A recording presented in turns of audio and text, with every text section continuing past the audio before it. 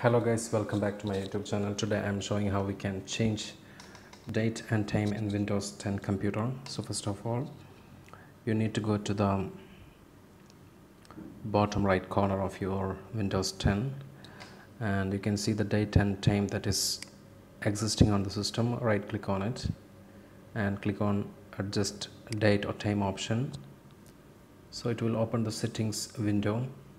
Now you can see the current date and time that is set there and how it is set. Like for example, in my case it is automatically set and it's synchronized with the Windows time server. So if you want, you can just click on sync now to manually sync to the Windows time server. So it will be, in most of the cases it will be correct date and time. In my case it's correct date and time.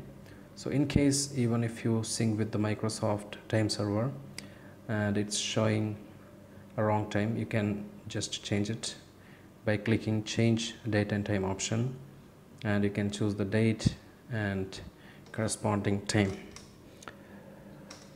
For example, I'm just, for testing purpose, I'm just selecting another time.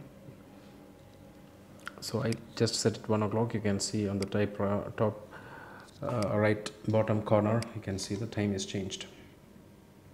So this is one way of changing the date and time of your computer, and even you can set the time zone manually.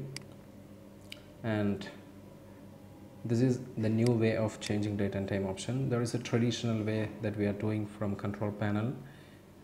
Open the control panel, go to the date and time option. When you click on the date and time option, we are getting the same option that we had in Windows 7 computer. It's a traditional way. So you can change it, date and time, you can change it here as well.